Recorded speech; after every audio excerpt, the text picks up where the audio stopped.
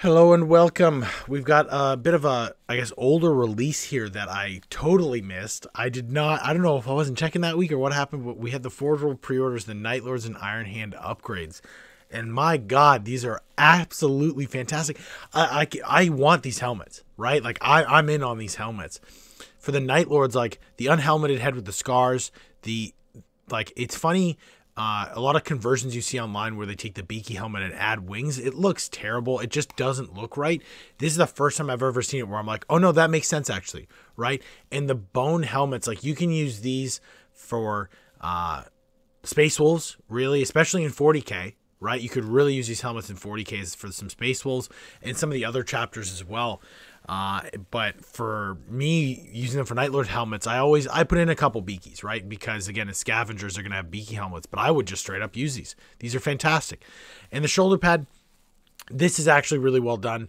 It's still kind of a larger version of the symbol, but I recognize it. It looks good. I'm in on the shoulder pads too. I'd probably get a pack of these as well. And then the Iron Hands heads, like, come on. That unhelmeted head is one of, I think, the coolest unhelmeted heads they've ever brought out in the history of 40k. Okay? That's how good that head is. The leader having the crest is great. And the rest of them, again, they're just great one-off helmets. You could use them for bionics for a lot of different forces, right? Especially the middle one, just having the, like, plating on it. Love it.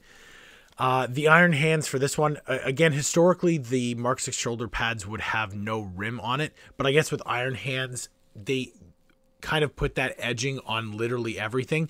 So I kind of appreciate that. They're like, even though this isn't meant to have anything on it other than the symbol, the Iron Hands went a different way with it. So I actually like that. And the variation in the shoulder pad as well here is actually nice, where it's just like having the rivets in different spots in the air vents. Again, they're great shoulder pads. The Night Lords one, it's always funny where they just have the line and they're like, look, I highlighted the whole thing. I like these, it just, the long line looks terrible, I think. But anyways, weird little thing for me with those. But again, big fan of these helmets. I don't know how, I didn't even know these were out. All right, like these are great helmets. Let me know in the comments if when you saw these, you were as excited for them as I am. These are the first sets of helmets I think are usable across a lot of different chapters, legions, what have you. And that's always nice because for the most part, you see them and it's like, no, like the Imperial Fist ones you could really use for Black Templars and 40k, but that was the really only application. But again, Unreal, Forge World doing some really good work, I think.